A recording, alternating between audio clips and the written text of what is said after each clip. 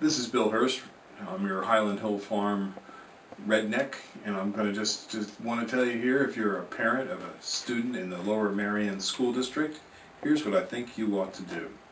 I think you ought to call the superintendent of the school and demand to see all files and all data and all laptop records, any kind of paperwork that the school has on your child. You can request a meeting to see those things.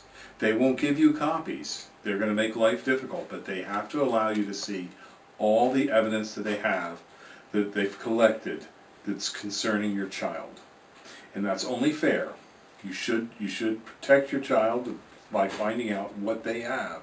They could have dirty pictures of your child in your child's bedroom.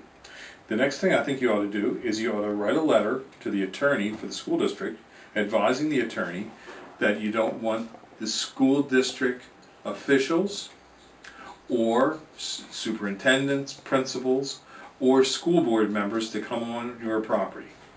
I don't want them on my property. This is Bill Hurst, Highland Hill Farm. They can stay off. But just remember, you have constitutional rights.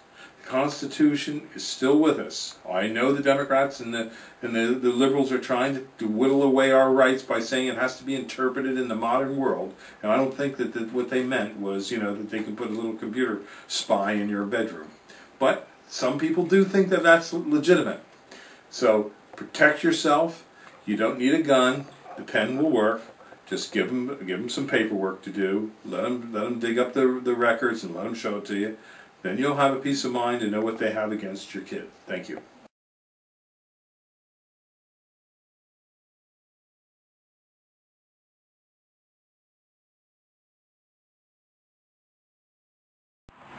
This is the berry cluster of the blue muffin viburnum. It's a arrowwood viburnum that we sell here at Highland Hill Farm. It has a very glossy leaf. The old growth is glossy, but the new growth is exceptionally light colored and glossy. It's very easy to grow. It's called arrowwood viburnum by many people in the trade. It has a white cluster of flowers in the springtime and these blue berries in the fall. This set of plants here are about 3 to 4 foot high and will grow to be about 10 foot tall and maybe 10 foot wide.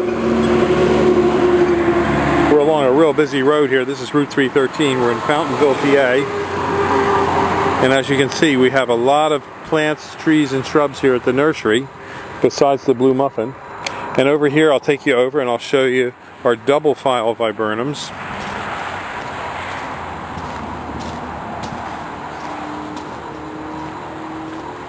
And these are double file viburnums.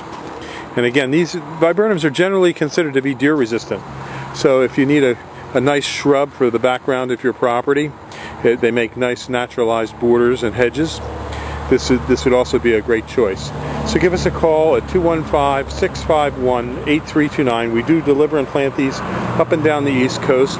We have viburnums both potted and balled and burlapped from in the field. So give us a call, 215-651-8329.